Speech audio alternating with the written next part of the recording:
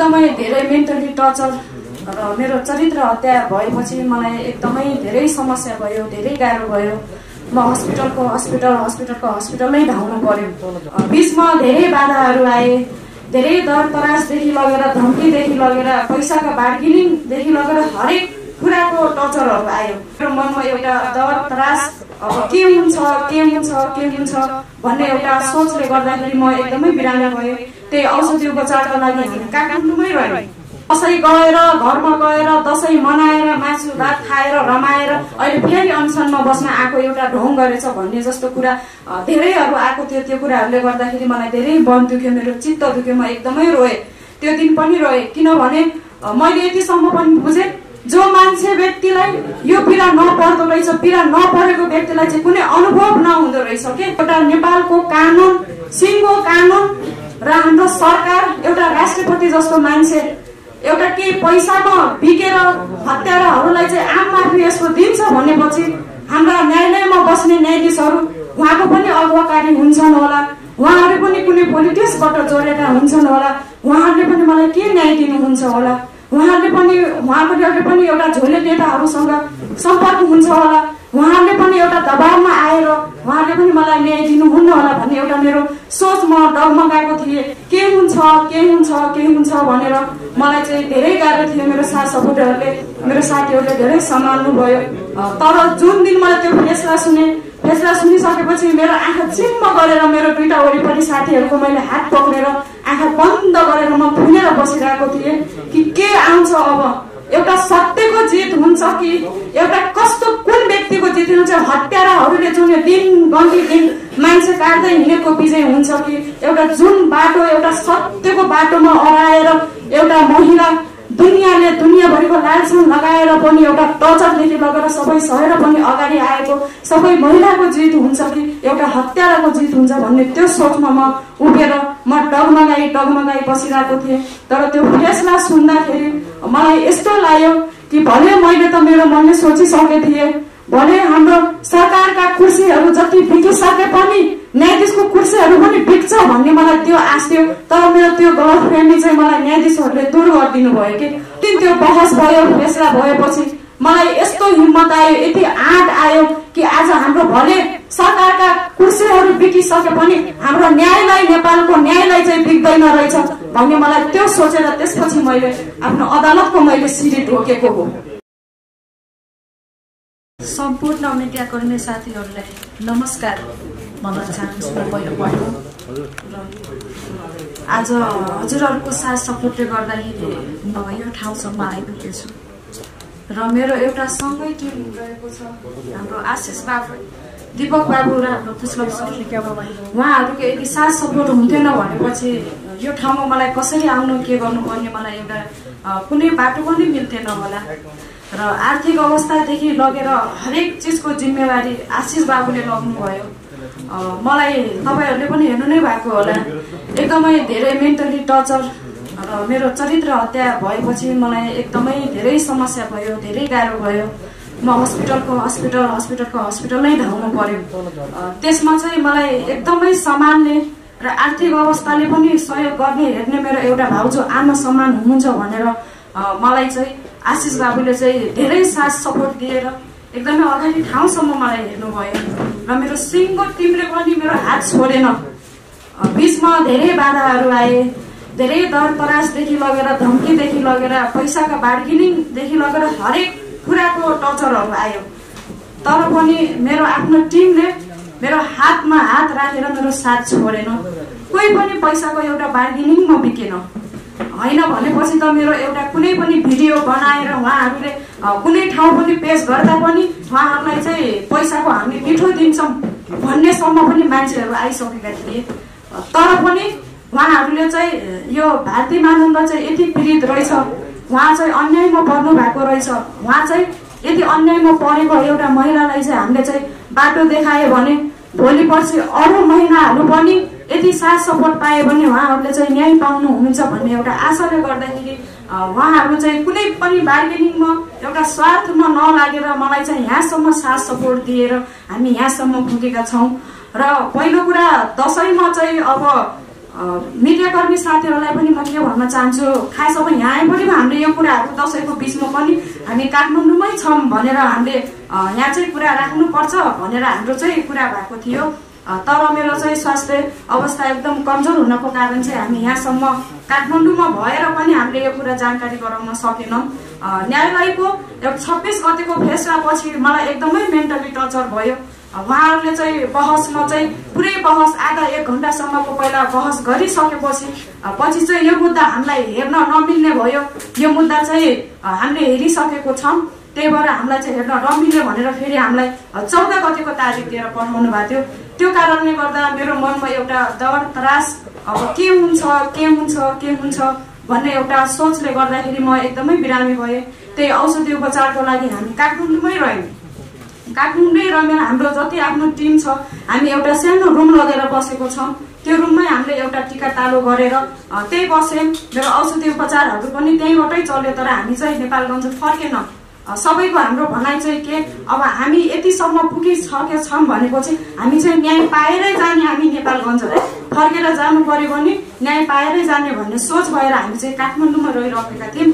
तर चाहिँ कमेन्टहरूमा मैले पनि हेरेपछि चाहिँ अब अनसनमा फेरि बसिसकेपछि चाहिँ अब कतिजना व्यक्तिहरूले कमेन्टहरू पनि गर्नुभयो कि दसैँ गएर घरमा गएर दसैँ मनाएर मासु भात खाएर रमाएर अहिले फेरि अनसनमा बस्न आएको एउटा ढोङ गरेछ भन्ने जस्तो कुरा धेरैहरू आएको थियो। त्यो कुराहरूले गर्दाखेरि मलाई धेरै मन दुख्यो, मेरो चित्त दुख्यो, म एकदमै रोएँ।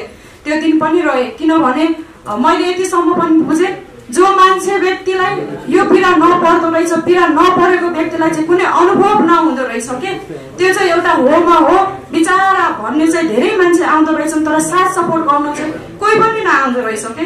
त्यो बेलामा मलाई महसुस भयो यस्तो अनेक कुराहरू भने, तर पनि म पछाडि हट्दैन।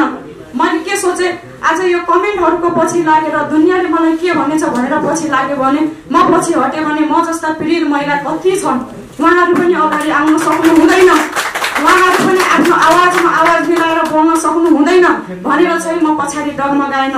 मेरो छोराले पनि मलाई फोन गरेर म फोन गरेँ, उसले माग्नु दसैँमा टिका लगाउन आउनुहोस्, किनभने मेरो छोरालाई मैले पहिलो टिका उसको हातबाट मैले नलगाएपछि मैले दसैँ मनाउँदिनँ।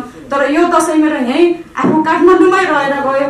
तर पनि मैले बाबुलाई सम्झाएँ, बाबु म एउटा सानो काममा आएको छु, यो काम सफल भयो भने म आउँछु बाबु भनेर उसलाई मैले टारेर बसेँ। तर त्यो पीडा मैले कसरी मिडियाको अगाडि आएर भन्नु, कति मेरो कुराहरू कति दुःखहरू कति आएर मैले जनताको सामु भन्नु, त्यही भएर त्यति कुराहरू पनि थियो। त्यसपछि म अनसनमा बसेँ। अनसनमा बसिसकेपछि तर मलाई चाहिँ यति विश्वास भन्न पनि म डगमगाएको थिएँ, किनभने हाम्रो एउटा नेपालको कानुन, सिङ्गो कानुन र हाम्रो सरकार, एउटा राष्ट्रपति जस्तो मान्छे एउटा केही पैसामा बिकेर हत्याराहरूलाई चाहिँ आम माफी यस्तो दिन्छ भनेपछि हाम्रा न्यायालयमा बस्ने न्यायाधीशहरू उहाँको पनि अगुवाकारी हुन्छन् होला, उहाँहरू पनि कुनै पोलिटिक्सबाट जोडेका हुन्छन् होला, उहाँहरूले पनि मलाई के न्याय दिनुहुन्छ होला, उहाँहरूले पनि एउटा झोले नेताहरूसँग सम्पर्क हुन्छ होला, उहाँहरूले पनि एउटा दबावमा आएर उहाँहरूले पनि मलाई न्याय दिनुहुन्न होला भन्ने एउटा मेरो सोच म डगमगाएको थिएँ। के हुन्छ भनेर मलाई चाहिँ धेरै गाह्रो थियो। मेरो साथ सपोर्टरहरूले, मेरो साथीहरूले धेरै सम्हाल्नु भयो। तर जुन दिन मैले त्यो फैसला सुनिसकेपछि मेरो आँखा चिम्म गरेर मेरो दुईटा वरिपरि साथीहरूको मैले हात पक्रेर आँखा बन्द गरेर म फुलेर बसिरहेको थिएँ कि के आउँछ अब, एउटा सत्यको जित हुन्छ कि एउटा कस्तो कुन व्यक्तिको जित हुन्छ, हत्याराहरूले जुन दिन गन्ती दिन मान्छे काट्दै हिँडेको विजय हुन्छ कि एउटा जुन बाटो एउटा सत्यको बाटोमा अराएर एउटा महिला दुनियाँले दुनियाँभरिको लालसन लगाएर पनि एउटा टर्चरदेखि लगेर सबै सहेर पनि अगाडि आएको सबै महिलाको जित हुन्छ कि एउटा हत्याराको जित हुन्छ भन्ने त्यो सोचमा म उठेर म डगमगाई बसिरहेको थिएँ। तर त्यो फैसला सुन्दाखेरि मलाई यस्तो लाग्यो कि भले मैले त मेरो मनले सोचिसके थिएँ, भले हाम्रो सरकारका कुर्सीहरू जति बिकिसके पनि न्यायाधीशको कुर्सीहरू पनि बिक्छ भन्ने मलाई त्यो आश थियो। तर मेरो त्यो गलत फ्रेमी चाहिँ मलाई न्यायाधीशहरूले दूर गरिदिनु भयो कि हटाइदिनु भयो। जुन एउटा गलत फ्रेमीमा म बसिरहेको थिएँ, अब न्यायाधीशहरू पनि बिक्छन् होला भन्ने जुन मेरो सोच थियो त्योदेखि म गलत भएँ। त्यही भएर म त्यहाँबाट यति खुसी भएँ मैले पुरै म आफ्नो व्यथा कुरा मैले भन्न नसकेर उहाँहरूलाई धन्यवाद छ न्यायाधीशज्यू भन्न मैले नसकेर मेरो दुपट्टा जुन थियो त्यो दुपट्टा चाहिँ मैले पुरै मुखमा भुजेर आफ्नो टाउकोमा छोपेर म धरी त्यहाँ रोएँ, तर मैले उहाँलाई धन्यवाद भन्न सकेन। त्यसपछि म बाहिर निस्केँ। बाहिर निस्किसकेपछि मैले त्यहाँ अदालतको सिडी ढोकेँ, किनभने पहिलाको मुद्दामा पनि त्यतिखेर पनि सोर्स पावरहरू धेरै लागेको थियो। उसलाई जेलमा हाल्दाखेरि त्यतिखेर पनि नेपालगञ्जको अदालतमा लड्न धेरै सङ्घर्ष मैले गरेको थिएँ मेरो घरको फ्यामिलीहरूले। त्यो बेला पनि मैले न्याय पाइसकेपछि नेपालगञ्जको सिडी पनि मैले नेपालगञ्जमा नै ढोकेको हो, हाम्रो नेपालमा न्याय छ भनेर। त्यही भएर फेरि यहाँ चाहिँ मलाई के लागेर मैले ढोकेँ भनेपछि यत्रो दलहरू यत्रो सिङ्गो सरकारहरू एउटा हत्याराको पछि लागेको थियो, तर एउटा न्याय मान्ने म चाहिँ दिन रात बाटोमा रोई धोई अनसन बसेर यसरी बसेको चाहिँ आवाज माथिसम्म पुग्दैन होला। कानुनी प्रश्न भए पनि केही झोले नेताहरूले दबाइदिन्छन् होला भन्ने एउटा डरले गर्दाखेरि म बसेको थिएँ। तर त्यो चाहिँ जुन दिन त्यो बहस भयो फैसला भएपछि मलाई यस्तो हिम्मत आयो, यति आँट आयो कि आज हाम्रो भले सरकारका कुर्सीहरू बिकिसके पनि हाम्रो न्यायलाई, नेपालको न्यायलाई चाहिँ बिग्दैन रहेछ भन्ने मलाई त्यो सोचेर त्यसपछि मैले आफ्नो अदालतको मैले सिडी ढोकेको हो। र मैले त्यो सिडी ढोक्दाखेरि पनि मलाई त्यतिखेर पनि के सोच हिम्मत आयो भनेपछि यति मलाई महसुस भयो कुनै पनि पीडित व्यक्ति आफ्नो बिस्तराबाट सुतेर उठेर जुन बिमारी भएर एउटा टेन्सन तनावमा रहेर म न्याय पाएन, म पीडितमा छु भनेर चाहिँ उसले न्याय नपाउँदो रहेछ। ऊ लतर्दै बसर्दै आफ्नो दुःखहरू जति पनि दुःखहरू छ पोखेर सरे आम बीच बाटोमा एउटा सत्यको बाटोमा आएर लडेपछि उसले न्याय पाउँदो रहेछ भन्ने मलाई त्यो सोच भयो। र अरू कुरा के रह्यो भनेपछि न्याय पाउनको लागि यदि यसमा चाहिँ म भले हजुरहरूको यो सिङ्गो जति पनि यहाँ तपाईँका विभिन्न किसिमहरूका नेताहरू छन्, पोलिटिक्सहरू छ, त्यो ठाउँमा गएको भए सायद मैले न्याय पाउँदिन होला। कुनै न कुनै पार्टीको व्यक्तिहरूले चाहिँ यो कुराहरू दबाइदिन्थ्यो होला, धेरै कुराहरू हुन्थ्यो होला। तर म चाहिँ आफ्नो यहाँ साथ सपोर्टले गर्दाखेरि मिडियाकर्मी साथीहरूको अगाडि आएँ, जनताहरूको बीच मैले जे मेरो सत्यता कुरा थियो सबै मैले राखेँ, त्यसपछि मैले न्याय पाएँ। त्यही भएर चाहिँ म सबैभन्दा ठुलो धन्यवाद मैले मिडियाकर्मी साथीहरूलाई नै मैले भन्छु। कुनै पनि भिडियोमा आएको बेला पहिला सुरुमा मैले धन्यवाद भनेर मिडियाकर्मी साथीहरूलाई नै भनेछु, किनभने आजभोलिको समयमा मलाई के लाग्यो भनेपछि न्याय पाउनुभन्दा अगाडि कानुनको बीच तपाईँको जिपर्कादेखि लगेर नेताहरूसँग हात फैलाउनुभन्दा अगाडि हजुरहरूको अगाडि सत्य कुराहरू क्यामेराको अगाडि राखेपछि न्याय पाउँदो रहेछ। त्यसपछि त्यो न्यायको भिडियोहरू जति पनि हजुरहरूले सत्य कुराहरू बाहिर ल्याउनुहुन्छ त्यो कुराहरू खुलासा गर्न त्यसपछि सरकार अगाडि बढ्दो रहेछ भन्ने मलाई महसुस भयो।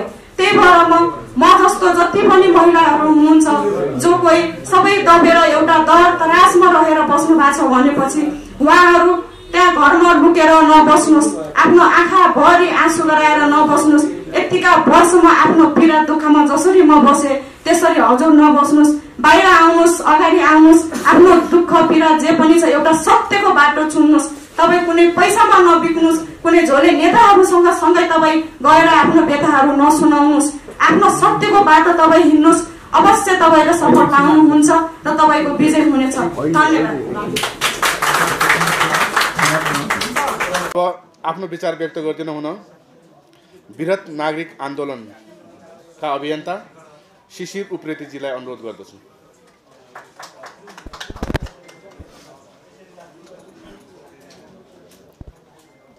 यस कार्यक्रमका आयोजक साथीहरू र पत्रकार साथीहरू, यो भारती मानन्दरको मुद्दाले केही गम्भीर प्रश्नहरू उठाएको छ। बृहत नागरिक आन्दोलनले यो मुद्दालाई साथ दिँदै आएको छ। भारतीजीको न्याय प्राप्तिको सन्दर्भमा बृहत नागरिक आन्दोलन सडकमा साथ छ। सामाजिक न्यायका मुद्दाहरूमा काम गर्दै आएको बृहत नागरिक आन्दोलन न्यायपूर्ण सहअस्तित्व स्थापना गर्नको लागि, समाजमा सामाजिक न्याय स्थापना गर्नको लागि सडकमा सङ्घर्षरत समूह हो। एकजना व्यक्तिको हत्या गरेर समाजमा स्वतन्त्रतापूर्वक बाँच्न पाउने संवैधानिक अधिकारको पहिलो उल्लङ्घन भएको छ र त्यसमाथि हत्या गर्ने मान्छेलाई आम माफी दिएर अर्को मानवाधिकारको गम्भीर उल्लङ्घन भएको छ। यहाँ अहिले सरस्वती हाम्रो समाज हेर्दाखेरि, हाम्रो न्याय प्रणाली हेर्दाखेरि, हाम्रा अदालतहरू हेर्दाखेरि एउटा दण्डहीनताको दुष्चक्र भन्ने एउटा नजिर स्थापना भएको जस्तो देखिन्छ। धेरै केसहरूमा यो दण्डहीनताको दुष्चक्र देखिएको छ। बृहत नागरिक आन्दोलन यसको विरुद्धमा लडिरहेको छ। यो दण्डहीनताको दुष्चक्र भनेको के हो त भन्दा, एउटा कुनै अपराध भयो भने त्यो अपराधलाई प्रभाव, पैसा, शक्तिको आधारमा भरसक मुद्दा नै दर्ता नगराउने प्रपञ्च गरिन्छ। एकमा मुद्दै दर्ता नगराउने, दोस्रो यदि मुद्दा दर्ता गराउनु परिहाल्यो भने पनि त्यो मुद्दालाई कमजोर बनाउने, प्रमाणहरू नष्ट गर्ने आदि इत्यादि खेलहरू खेलिन्छ। त्यस पछाडि ल मुद्दा दर्ता भयो, प्रमाणहरू पनि अलिअलि जुटे, प्रमाण जुटिसके पछाडि तपाईँको अब यसलाई त अदालतमा लगेर फैसला गर्नुपर्ने हुन्छ, दोषीमाथि केही त फैसला गर्नुपर्ने हुन्छ। अनि त्यस पछाडि तपाईँहरूलाई न्यायाधीशको अथवा वकिलहरूको यसमा फेरि अर्को नयाँ खेल सुरु हुन्छ। पैसाको आधारमा, पहुँचको आधारमा, राजनैतिक संरक्षण र पहुँचको आधारमा फेरि त्यो मुद्दालाई चाहिँ कमभन्दा कम सजाय तोक्नेतिर लागिन्छ। अनि त्यस पछाडि कमभन्दा कम सजाय तोकिसकेर त्यो जेल चलान हुनुपर्ने अवस्था आइसके पछाडि अन्त्यमा गएर राष्ट्रपतिबाट आम माफी दिने एउटा दुष्चक्र निर्माण गरिएको छ। यो दुष्चक्रको हामी घोर भर्त्सना गर्दछौँ। यस्तो दुष्चक्रले हाम्रो सामाजिक न्यायको प्रणालीमा एउटा नराम्रो प्रभाव, असर र नागरिकहरूको न्यायप्रतिको आस्था र विश्वासमाथि गम्भीर खेलवाड गरेको छ। बृहत नागरिक आन्दोलन यो कारणले पनि भारतीजीको केसमा, भारतीजीको न्यायको सन्दर्भमा हामी सडकमा साथ छौँ भन्ने कुरा म बताउन चाहन्छु। त्यसरी नै अहिलेको अर्को डरलाग्दो अवस्था के देखिएको छ भने, यहाँ विभिन्न केसहरूमा यो प्रतिनिधि केस हो, यस्ता थुप्रै केसहरू छन् जहाँ राज्यको प्रणालीले के गरिरहेको छ, राज्य व्यवस्थाले, न्याय प्रणालीले के गरिरहेछ भन्ने कुरा हेर्दाखेरि अर्को गम्भीर कुरा के देखिएको छ भने अपराधको राजनीतिकरण र राजनीतिको अपराधीकरण। यो कुरा एकदम गम्भीर देखिएको छ। अपराधलाई राजनीतिकरण गर्ने र राजनीतिलाई अपराधीकरण गरिरहेको छ हाम्रो नेताहरूले। सम्पूर्ण तपाईँको राज्य शक्ति चाहिँ त्यसमा आफ्नो शक्ति खर्च गरिरहेको छ। यो वाहियात कुरा हो। लोकतान्त्रिक राज्य प्रणालीमा लोकतान्त्रिक व्यवस्था हामीले गणतन्त्र ल्यायौँ, लोकतन्त्र ल्यायौँ, बलिदान गऱ्यौँ, सङ्घर्षहरू गऱ्यौँ, सडकमा आन्दोलनहरू गऱ्यौँ। हामीले राजनीतिको अपराधीकरण गर्न र अपराधीहरूलाई राजनीतिक संरक्षण दिनको लागि यो आन्दोलनहरू गरेको होइन। यी हामीले त्यागहरू त्यसको लागि गरेको होइन। यो कुराको पनि अन्त्य हुनुपर्दछ। यो अहिले हामीले देखिरहेको नजिर स्थापना भएको देख्दाखेरि यो लोकतन्त्रको उपहास गरे जस्तो लाग्छ। प्राध्यापक कुट्नेलाई मुद्दा फिर्ता लिने, हत्या गर्नेलाई आम माफी दिने, यो कस्तो नजिर स्थापना गर्न लागेको सरकारले? यो हाम्रो राज्य व्यवस्था के भइरहेछ, कतातिर गइरहेको छ? यो सबैभन्दा डरलाग्दो विषय हो। यो लोकतान्त्रिक मूल्य मान्यता विपरीत भएकोले गर्दाखेरि म लामो यसमा बहस गर्न चाहन्न। बृहत नागरिक आन्दोलन र सम्पूर्ण नागरिकहरूको यसमा के माग छ भने, भोलिको जुन सर्वोच्च अदालतमा हुने सम्भावित निर्णय छ त्यसमा हाम्रो सबै नागरिकहरूको र सबैको चाहना एउटै छ। हामी यहाँ भएको लगभग सबै नागरिक अभियन्तादेखि लिएर राजनैतिक दलका साथीहरू र अनसन बस्ने भारतीजीको भने लगभग एउटै नै कुरा हो। त्यो के हो भने यो आम माफी फिर्ता हुनुपर्छ र हत्या गर्ने अभियुक्तलाई पुनः जेल चलान गर्नुपर्छ र भोलिको अदालतले र अब आउने निर्णयहरू त्यही गर्नेछ भन्ने विश्वासका साथ बिदा हुन चाहन्छु। धन्यवाद।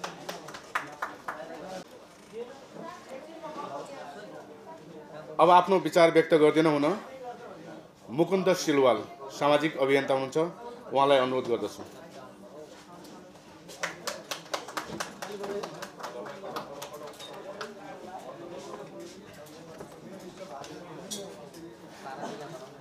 धन्यवाद साथीहरू।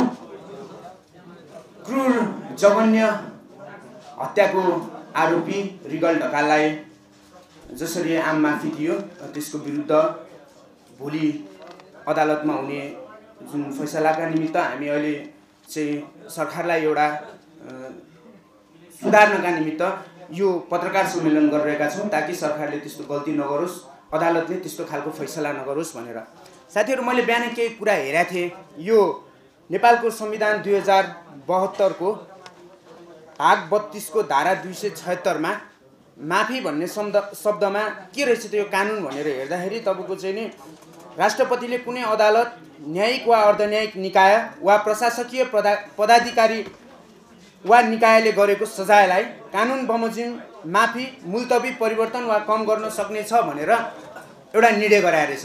यो चाहिँ मैले त्यो नेपालको संविधान बिहान पढ्दै गर्दा मलाई के अनुभूति भयो भने यो राज्य प्रणाली, यो राज्य व्यवस्था, यो संविधानले नै के कुरा चाहिँ ग्यारेन्टी गरेको रहेछ भने अपराधीहरूलाई छोड्ने खालको कानुन त्यहाँ बनाइसकेको रहेछ। त्यही भएर अब नेपाली जनता चाहिँ यस्तो कुरामा लाग्नु पर्यो कि साथीहरू, त्यहाँ चाहिँ जुन ठाउँबाट विधिको शासन पालना हुन्छ, जुन ठाउँबाट नियम कानुनको पालना हुनुपर्छ, त्यो ठाउँमै अब चाहिँ नि सुधार नगरिकन नहुनुपर्ने अवस्था त्यो मैले संविधानको किताब हेरिसकेपछि थाहा पाएँ। र अनि मैले अनुभूति गरेँ। यहाँ मलाई सुमन सामी दाइले मुकुन्द यो न्यायको अभियान हो, यहाँ तिमीहरू जस्तो युवाहरू आउनुपर्छ भनेर खबर गर्नुभएको थियो। त्यसपछि हाम्रो प्रगतिशील नागरिक मञ्चको अध्यक्ष रविन्द्र कुमार श्रेष्ठ दाइसँग सम्पर्क भएर म यहाँ आएँ। नमस्ते, म स्वतन्त्र नागरिक जनजागरण अभियानको संयोजक, मेरो नाम मुकुन्द सिलवाल। वास्तवमै आज देशमा न्याय हराएको अनुभूति भइरहेको छ।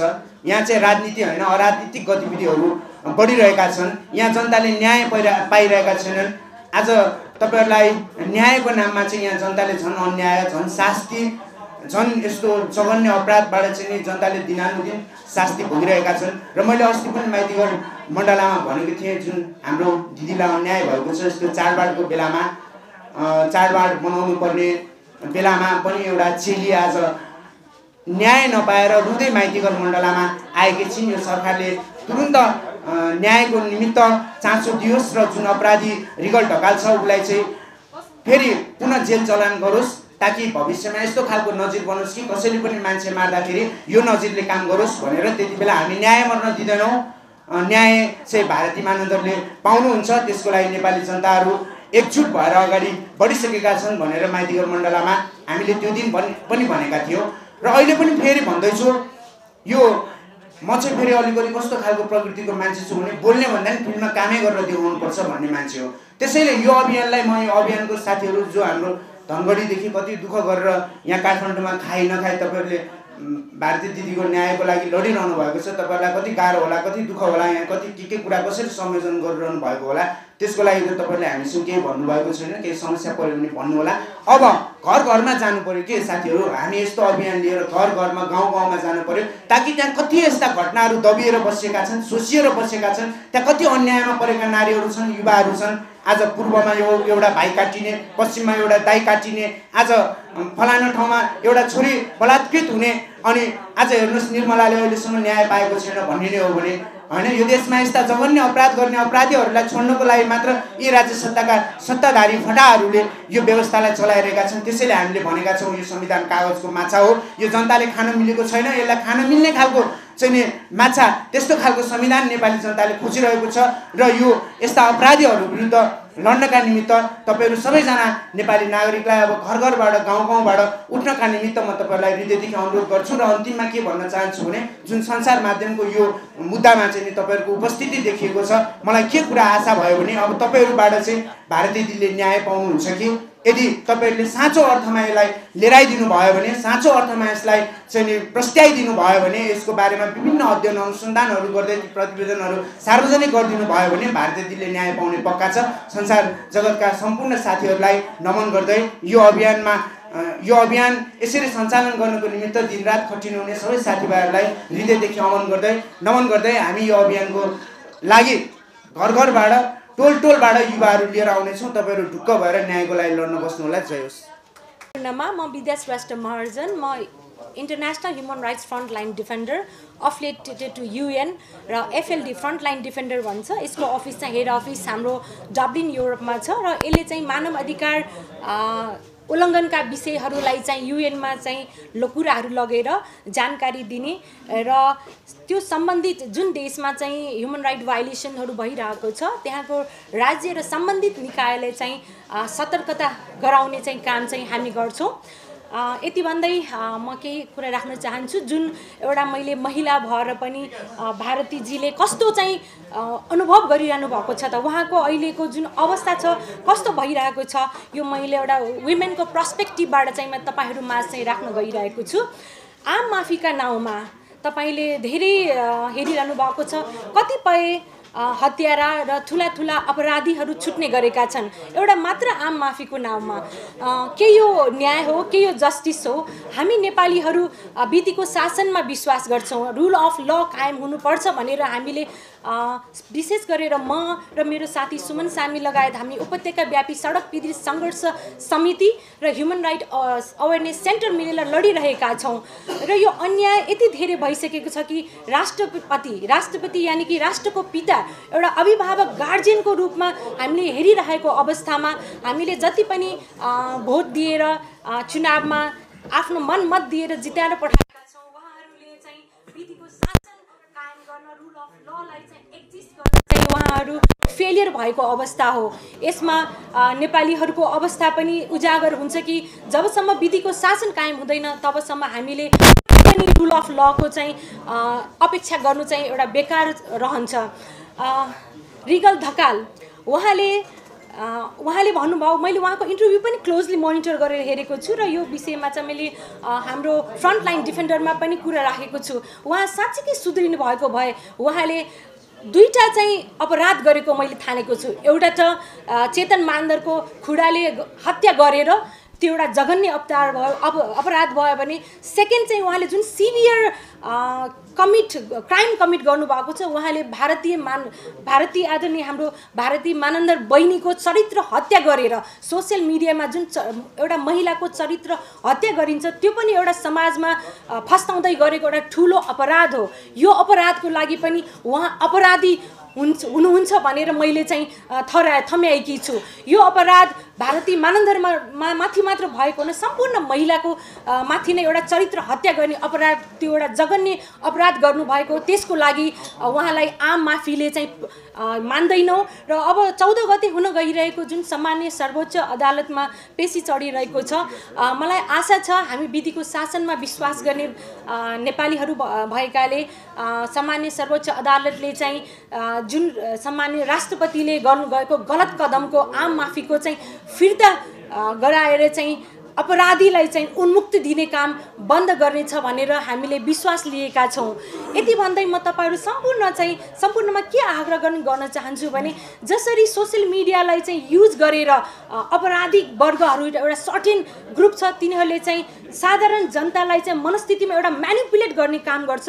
त्यो म्यानिपुलेट कसरी हो भने चरित्र हत्या गर्ने, यो जघन्य अपराधको लागि चाहिँ रिगल ढकाल नामक कथित अपराधी भन्न चाहन्छु म। उहाँलाई अझ सामान्य सर्वोच्च अदालतबाट न्यायमाथि विश्वास छ। अहिलेसम्म पनि उहाँलाई चाहिँ न्याय दिएर हाम्रो भारती बहिनीलाई जति उहाँमाथि पीडा पर्न गएको छ, उहाँले आफ्नो श्रीमान गुमाएर उहाँलाई चाहिँ फोर्स म्यारिज भनौँ एउटा त्यो गर्नुपर्ने बाध्यता जराइरहेको छ।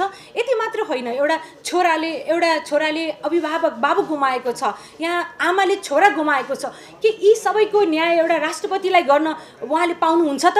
उहाँ को हो र? उहाँ त तपाईको कुनै स्वर्गमा बस्ने वा कुनै धर्मराज इन्द्र वा धर्मराज त होइन नि। उहाँले न्याय अन्याय छुटाउन उहाँलाई कसले छुट दिएको छ त? हामी नेपालीले पक्कै पनि छुट दिएको छैन र यस्तो छुट दिने चाहिँ हामीले अबदेखि बन्द गर्नुपर्छ।